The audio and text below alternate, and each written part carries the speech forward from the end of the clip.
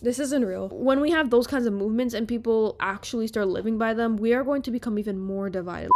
Hey guys, I'm back. So you guys seem to really like the loneliness video. It's the most recent video and it reached further audiences actually because I got, brand new viewers. Okay, speaking of viewers, there's something interesting and kind of funny that I found out that the previous video got 100% male audience around that age group, and I think that really goes to show that this issue is way more prevalent among men, and even the general overall demographics of my channel are mainly male leaning. Yeah, we're not gonna say right or left leaning, we're gonna say male leaning. Where them girls at? Let's get more girls on this channel, but also let's get more of the younger crowd here, because I think that we can have some sort of a positive effect on them, and I do hope to grow a younger audience as well. I see that I'm getting new viewers, got people to really feel like somebody heard them and understood them, which I love so much, and that's the goal of my channel, to give a platform to people who feel like their voices are drowned out and, feel like the way I feel. So I really appreciated that, and for a non-reaction video it did well, so I thank you guys so much, and I want to do another one. There's a lot I could say, because when it comes to things like life and realizing things and wanting us to stop the bad, let's just say, it just seems like it's so hard and a lot of people are very complacent. I wish people could take a stand, and that's what it starts with yourself, and I always try to do as much as I can without literally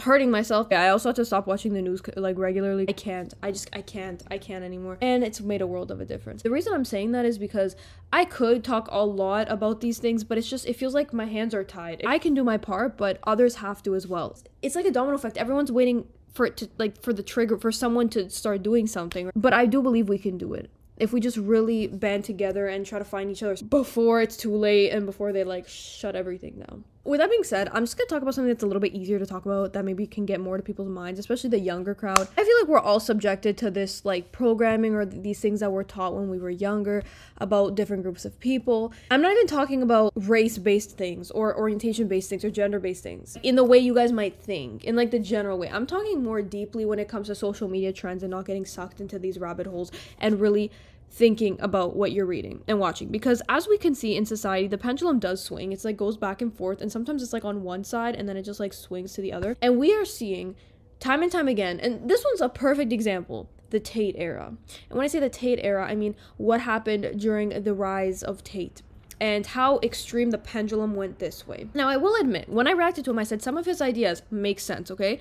I didn't completely bash him or completely favor everything he said, right? I was like, okay, these points are fair, I understand. However, there are some people that take everything somebody says, or takes a lot of what they say and takes it so literally and applies it to their real life, when a lot of these things are kind of chronically online things. Because when you go in the real world and you don't see people with extreme views like they do online. We all knew that, but what I'm saying is sometimes these things that we get influenced with online might start to affect us in the real life. And what I mean by that is, if you're trying to find a partner, you want to be in a relationship with someone, and you start using these philosophies of these very extreme social media movements or trends. I'm not just talking about the Tate stuff, I'm talking in general, but that's one of them, the red pill stuff, because I actually did make a video and I didn't post about it, how the red pill, they contradict themselves, they go against the Bible. When we have those kinds of movements and people actually start living by them, we are going to become even more divided. Don't y'all see a lot of these movements and a lot of these social movements, I guess you could call them, even if they're only online, are actually starting to come up in the real world, and they're actually starting to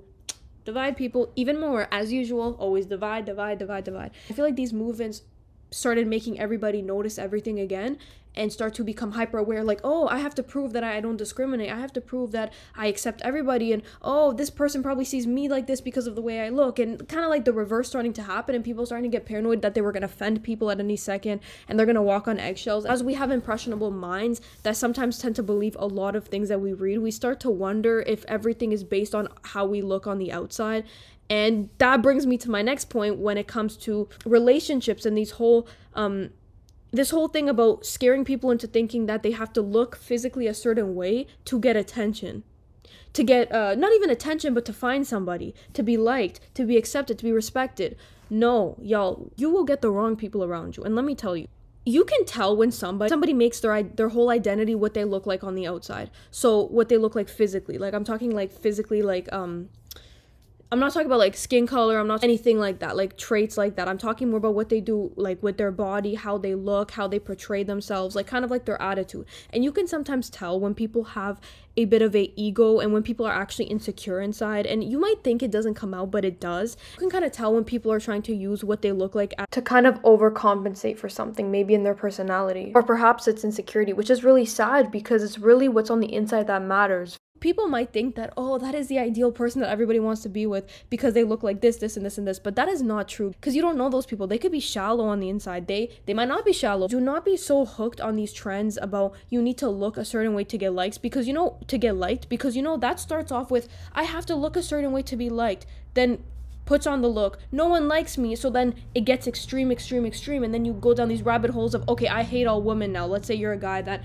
I don't know, has trouble finding a girl to talk to, right? And you think it's because of how you physically look. Okay, so then you work out and you look a certain way, okay, and then still nobody talks to you, and then you blame it on them when in reality maybe it's something inside you, right? Maybe it's something internally. That's the thing. People put too much importance on status, on money, on physical looks when they try to clean the outside. You have to have a clean, pure heart on the inside, because I promise you, your personality and your heart and your mindset will shine, and values will shine way more than what you could ever look like on the outside.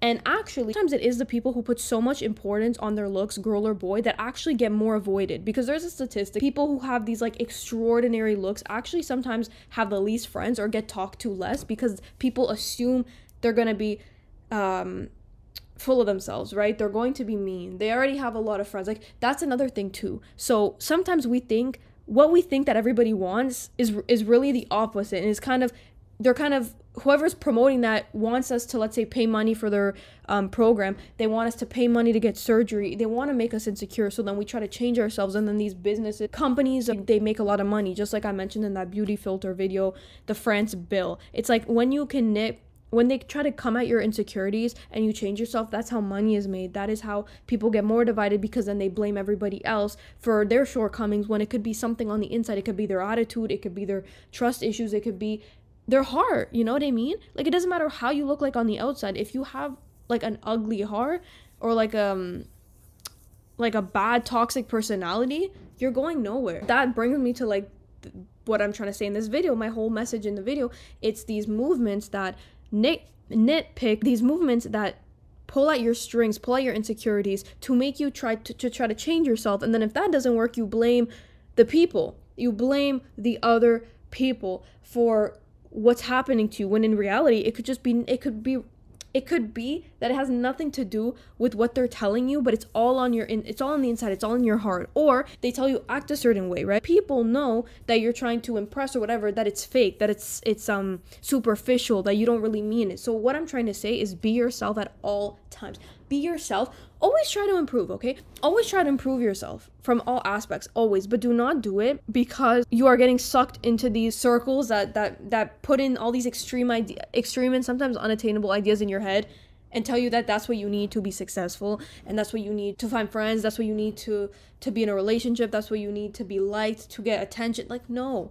Be yourself. Being yourself brings you so much satisfaction and fulfillment. This channel, as you can see, everything is pretty laid back, and I'm myself. Even if I embarrass myself, even if like something's out of place, I'm not trying to put out an image. I'm just being myself, like I'm talking to a friend. That's what my channel is, authenticity. And when I looked at the comments, I see how much you guys love this. I see how much you guys crave authenticity, and I want to give that to you, because do you guys understand how much I also love authenticity? And I absolutely hate when people put on a show. I can tell, I can see it, I can sense it from a mile away. This is not going to work with me. I'm very bold on YouTube. It's not even me having like some sort of an attitude or being like aggressive. I just am very bold, although I am Italian and we're loud and people think we're yelling and we're just very enthusiastic. It's true. Like, I'm just very passionate about what I do, and I really like talking to you guys, even if it just doesn't make sense, or even if it's just kind of very all over the place. It doesn't matter. I don't know you personally. You guys are like my friends. I really do enjoy others' bold personalities as well, because I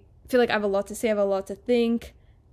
There's a lot to think about. I have a lot to say, and I just love when others do the same, and they care a lot about what's on the inside, right? On the inside, the heart and in the mind and the soul. It's so easy to do yourself up physically and look a certain way physically, but on the inside, it's not as easy to change your heart as it is to like change your shirt or take off your shirt. You can't really take away your heart and your drive and your passions, you know? So yeah, guys, please do not give up if you feel alone or you feel like you have a hard time achieving your goals. Don't think it's necessarily something with you. It could just be like circumstantial. It could be, you know, the cards you were dealt, I guess is what the saying is. And please do not blame big general groups of people for things that happen to you personally, because more often than not, it's not them to blame, right? I'm not saying it's your fault, but it's not general groups of people.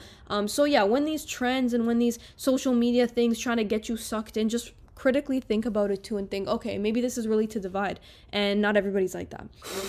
Okay. As always, thank you guys so much. Emails in the description and the about section. And I thank you guys so much for watching. Ciao.